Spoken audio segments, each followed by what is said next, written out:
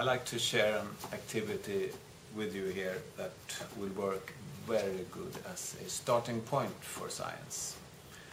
It's an object that really will raise the interest in science and also keep the interest alive. So what I do is I put this strange bucket in front of me. Maybe I scratch my head and look very confused, and some of the pupils, they will ask me, "So why do you look so confused?" And I tell them that I found such a strange bucket. And then they ask me, "What's so strange about the bucket?"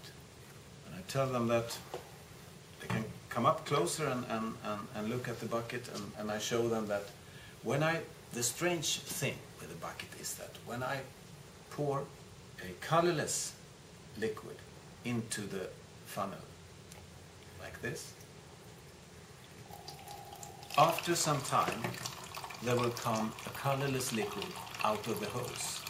That's not so very strange, but the strange thing is that when I take a colored liquid, like this, green, and pour into the funnel, there's still a colorless liquid coming out of the hose. Now it's starting to get really strange. And if I pour a red liquid into the funnel, still there's a colorless liquid coming out of the hose. So what I've done now is something that's really, really typical of science. That I put the pupils in front of they got a problem to think about. Just like the scientists think about different problems. And what you do in science is that you try to figure out how this works.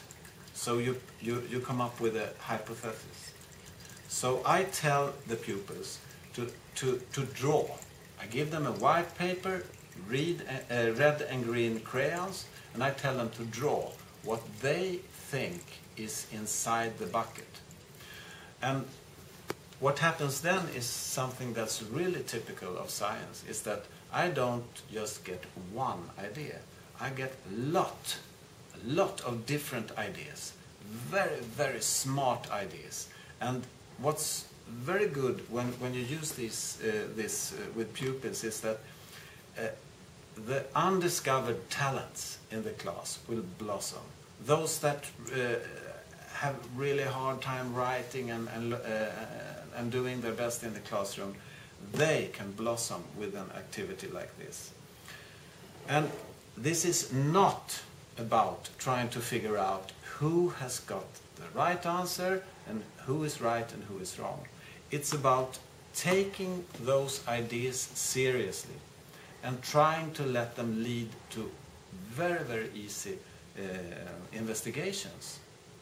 And if you look at the other film clips on this homepage, you can see some of the ideas that I've got from pupils.